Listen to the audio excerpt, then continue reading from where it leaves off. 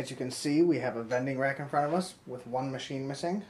So today we're going to show you how to attach a small machine to one of our vending racks.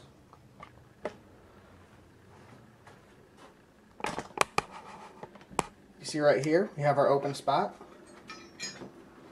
And the things you'll need is your gumball machine, your rack bracket, 2 screws, bolts rather, and your socket wrench, 10mm. Now we're going to take the base of our machine with the pole, just place that on the rack.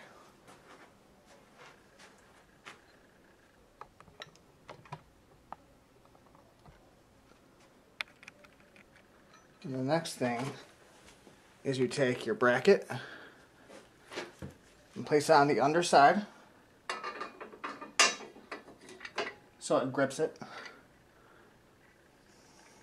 And you're just going to line that up with the front and back holes and go from the inside of the machine with those bolts and screw down into the rack bracket.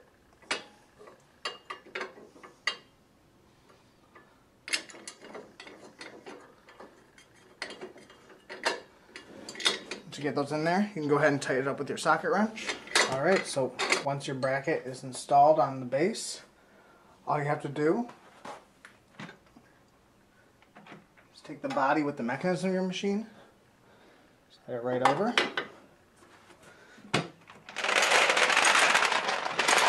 and then you just place on the head of your machine and lock it up.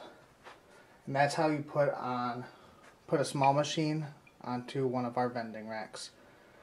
Thanks for watching and happy vending.